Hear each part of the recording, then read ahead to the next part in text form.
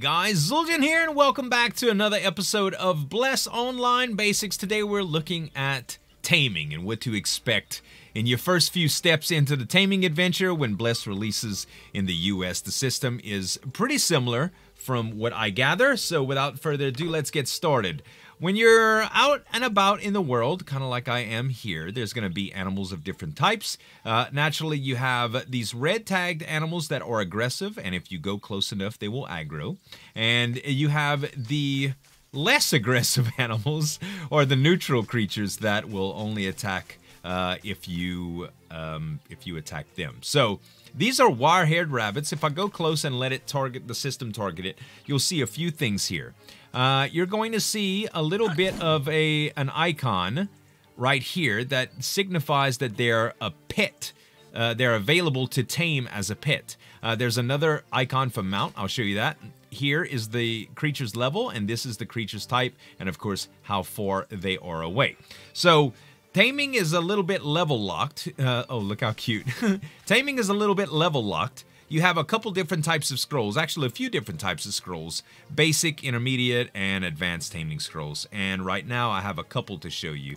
I have the basic taming scrolls, and I also have the intermediate taming scrolls. Now, these are both craftable.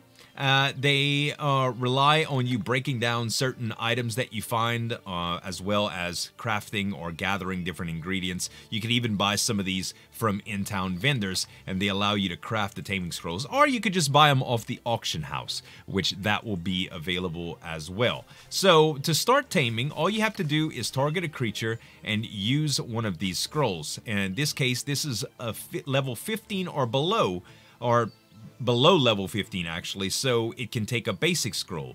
The intermediate scrolls are for 15 through, I forget the level cap, but I think it's around 25. So pardon me if that information is wrong. It might actually say in here. Let's see. It looks like, yeah, to level 35. Okay, so I was a little bit off. Anyway, let's get started with the wire-haired rabbit. So all you do is go up to it and press the tame scroll. You get this menu that comes up, and you'll see this little mini game that pops up. You have to hit the space bar every time you have that meter that goes on to that green spot. I'll demonstrate it one more time when we check mounts. Now, granted, creatures are going to try to attack you while you're doing this, so you can't just go up to like a level 50 creature and expect to tame it, because it might just blast you out of existence. Anyway, let's get this stray dog tamed. It's gonna aggro on me. Maybe. There we go. And let's press F3 and do the little minnow game again. There we go. And the tame was successful. Now that was a mount. I didn't show you the icons, but if I go close enough to this thing and target it, you'll see that this icon right here is a wheel. Okay, so the other icon was a butterfly, and there is one more icon that you can take a look at as well. If we use the hotkey Y, it'll go into our pets menu, and you can see that wheel that we were just talking about is considered a ground mount. It'll show that if we go all the way down, we have the outlaw hunting dogs. It calls it a little bit differently because it's classified as what type of animal it is. I don't think it has to be specific to get into the upgrades and stuff. We'll talk about that in a minute. And you also have pets. And these pets here, this is the butterfly icon, as well as flying mounts, which we don't have any of those yet, but they will be available in the game. Each pet has a few different statistics that you can look at. One is its level, of course. They start off level 1, just like this cottontail does, and there's an experience score and a fatigue score. Now, with this fatigue, if we go ahead and summon our little rabbit, you'll see that the fatigue went down just a little bit, and as long as they're out, the fatigue is going to lower. In exchange for that, though, we're going to get experience. And when this experience goes up all the way to 640, what will happen is it'll level up to level 2, resetting its fatigue as well. So all you have to do is have a pet out in order to really get some upgrades for them, well, some experience for them, to look into upgrades. Now, when a pet reaches level 10, it'll have the ability to upgrade to a blue pet. Okay, so the advantages of having blue pets, and well, further than blue, there's actually epic as well, is they'll have abilities that are attached to them. So pets don't attack like you would expect tamed animals to do in a game like Ark Survival Evolved, or actually most games with taming. What you'll have is mounts, which naturally you can ride on them like these, and you have abilities that they can get. Now, these come from a random pool from everything from movement speed to jump height in different levels and tiers, and you can get pets that give you buffs like gold find buffs or rare item find buffs, or actually the ability to auto loot. Crazy stuff like that. Anyway, I don't know all the abilities, and hopefully I can link. Everything right now is in Japanese because I'm playing on the Japanese server. So when we get a little bit closer to the release, will probably have a little bit more that can be answered. There is a very detailed video from a gentleman named Carthh that I've been watching a little bit on Twitch. He's been playing Bless Online JP for quite a little while, so I'll link his video that's much more in-depth about taming, but if you're interested to know more. So we were given some horses and some scrolls early on, and that's why I have this beginner horse as well as this upgrade horse. Now, if we were to take this horse, for instance, and want to upgrade him, we can go to grade up. Now, it says offering must be equal grade as subject sacrifice must match its type.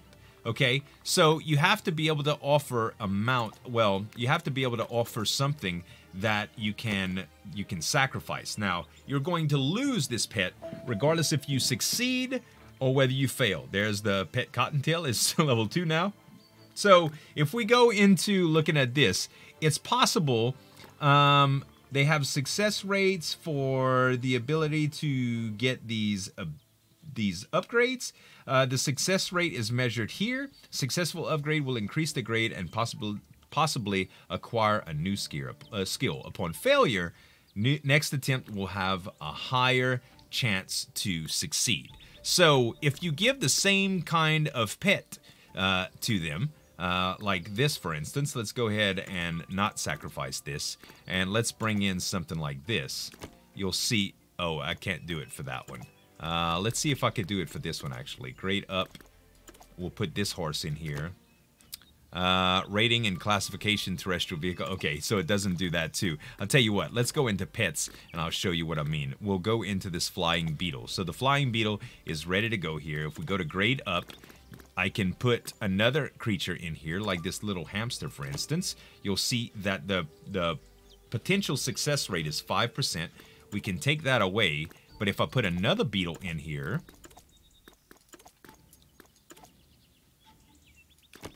you'll see that it's 15%. So it's a lot easier to get these beetles up, and that's why I tamed a few of them, so I can try to mess around with grading one up for this specific video. So let's go ahead and try to do that right now.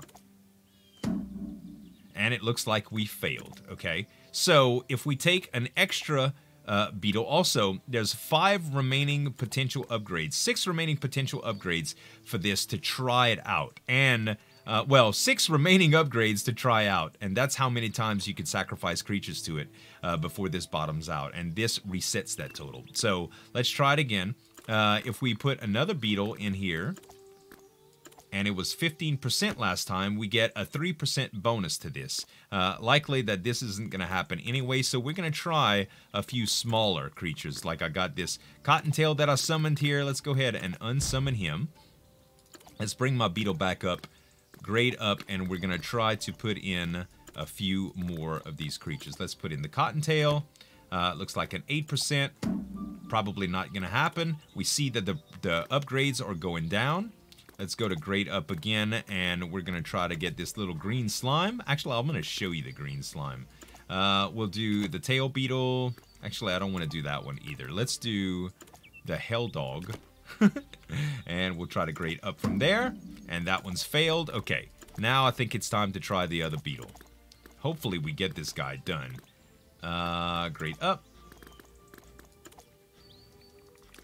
Alright, now we have a 20%. 1 in 5, baby. There we go! Flying Beetle has successfully upgraded to rare grade. I was really hoping that would work. And it acquired a skill, War, PvP experience. Experience of acquiring a 42.1% increase in battles between players. So this would be a great pet to PvP with, because if you kill players, you would get more XP for that. So you can see that its remaining upgrades now are 3, and its remaining potential are 1. You can upgrade blues to a higher tier as well, like oranges and purples as well, and those can add more and more abilities to the pets to make it very good. So it awards you for taming the same creatures and getting more experience. We're kind of locked to having 40 slots until you level up taming. So by taming new creatures, you get additional points into the your tamer stat, supposedly. So once you tame more and more and upgrade more and more, what'll happen is that 40 slot amount will increase. So next thing I'm going to do, I'm going to go ahead and take you into town and show you how to make these taming scrolls so that you can either mass produce them to sell them or do some taming yourself. So in just about every town, if not every town, there's these crafting stations that you can find. They usually have a craftsman workshop available, well, an NPC that's labeled for craftsman workshop. There's also the ability to go and purchase crafting materials from merchants. We'll look at that in a moment. But what you want to do here is go up to one of the tables and hit produce. Now there's a couple of professions in the game, one being mining and blacksmithing and stuff. Well, that's gathering as well, and I have chose enchanting and cook. There'll be more about professions a little bit later on in this series probably. So what we're looking at right now is enchanting. Now this is the only way to make taming scrolls. You can get them, like I said, from questing and going through. That's how I got my initial ones, and as you go you can buy them from the auction house as well, but this is a way to craft them. So if you're gonna do a lot of taming, crafting is definitely the less expensive way to go. If we take a look at, I believe it's called Travel Companion, you'll see that there's a few different types of taming scrolls available. We need a few different components to make these, one being a potion of bondage, another being sailor moonlight powder, and another one named paper. So you can buy this. It says attained from material production shops and grocery stores. You can also see that this is obtained from production shops and grocery stores, but this, however, is a little bit different. Acquisition method is decomposition. Adventure point merchants instructions. So you can use adventure points, which we earn from doing dungeons and quests and things like that, as well as buying them, or as well as dismantling them in the shop. So there's a desynthesis machine in towns that you can access, and you can go to disassemble equipment, and all of that stuff that you picked up from the dungeons, you can move that into this disassembly and try to get the items that you need. So for instance, let's go ahead and put these pants in and try to confirm. And we did in fact get some Sailor Moonlight powder. You'll notice that it will highlight when you actually get the right stuff. Let's bring this in as well. And it looks like that time we got the Dragon Balls. These are more essential ingredients of different things that you'll need for crafting and stuff. But now that we got a little bit of that, let's go on and try to grab some paper here. If we talk to Perrin, you'll see that she has some paper available, and it's for 34 per copper, or 34 copper per paper. Excuse me. All right, and I got a few pieces of those. That's cool. Now we should be able to head on and enchant to grab the scrolls. And then after this, I'll show you guys some of my pets. All right, so if we access this, it looks like we have all the materials needed. We can just select these and intermediate, bam. So you can see advanced, you need more experience in this art actually, so you need to do more enchanting. But right now we can make we're apprentice, so we can make the intermediate taming scrolls. I don't know why I can't talk today. Anyway, let's go ahead and craft it. We could do that a number of times if we do have more as well. We do, so let's just go ahead and craft more. Oh wait, no, we need a little bit more. Okay, craft. There we go. We needed more of the potion of bondage. I didn't even see that. Okay, so that's how to make taming scrolls. Last but not least, I'm going to take a look at some of the pets that I've acquired so far. If I go ahead and press the Y key, you'll see that it brings up my pet menu like before. And there's a few different things. I tamed this slime a while ago because I thought it was nice. Kind of like an homage to Squishy. We'll go ahead and summon him.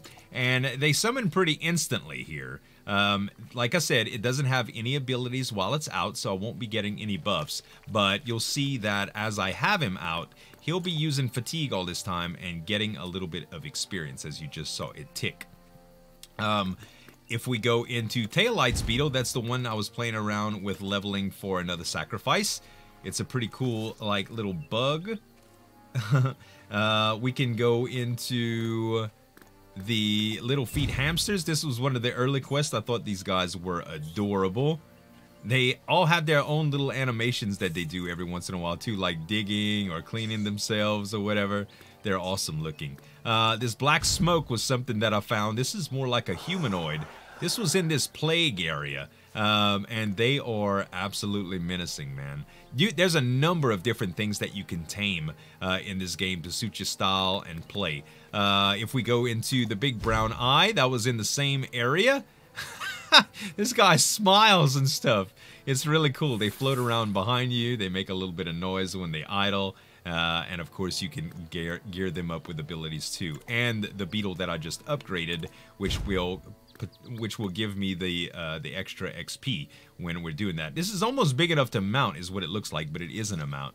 As far as my mounts are concerned, we have a few. The Outlaw Hunting Dog that I just found. It takes a few seconds to grab a mount. And when you get them out, that's one of the abilities that you can actually get to speed that up. But you'll see that you get right on the back of these things. You can jump with them, you can run around with them. Some of them have different abilities like movement speed increases and stuff, as you can see on my horse here. There we go.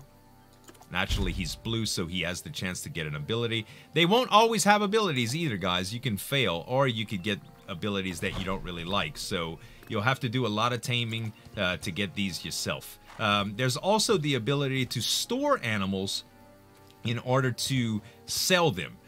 So you can buy what they call seals, and you can seal an animal to put them on the auction house and stuff. So they will kind of be tradable. There won't be any direct trading in Bless Online as far as I know. Everything, and there's going to be no cash shop as well. Everything is going to be available through the auction house. So this guy is pretty darn fast. They can also be used to follow paths and stuff like I've shown you before. If you set a path, for instance, like auto, you can just get on this pet and it's gonna go. You don't have to use it naturally, but you can. Let's see what else that I've tamed really quick. If we go to... Sorry, that's not what I wanted to do. If we go to my fur wolf... Oh, I didn't summon him. This is one of my little wolves. A very, very cool little mount. You can tell that it's a tame because of the icons above their heads, naturally. Iron Hooves Boar. That's my piglet. He looks really, really cool. He looks like Pumbaa. Or, is it Pumbaa or Timon? I think it's Pumbaa that I'm trying to think of. As well as my hunting bear that I just got. And I'm taming all of these as I go to just try to get an idea of what the mounts look like as I go through. And to showcase them, of course. Very cool bear. If you press space to jump when you're not moving, sometimes they have a little animation or a sound that they make. Naturally, when you're moving, they jump. This guy's got some ups on him, man. Very cool. And last but not least, one of the coolest ones that I've gotten so far, I keep pressing the wrong button. One of the coolest ones I've gotten so far is this voodoo maggot. And this thing looks absolutely insane, man. Look at this guy. He's like a centipede. And he jumps just like the rest one. You do have climbing pets as well that you can get from what I've seen. So I'm gonna go ahead and jump away into the sunset here. Guys, I hope y'all really enjoyed the taming video and y'all got a little bit of an idea what to expect. Make sure if you want to find out more in-depth details about taming and see some other cool pets, you can check out Carth's video. The link will be in the description below. Once again, guys, thanks so much for watching. This is Zueljin signing off, and we'll see you next time.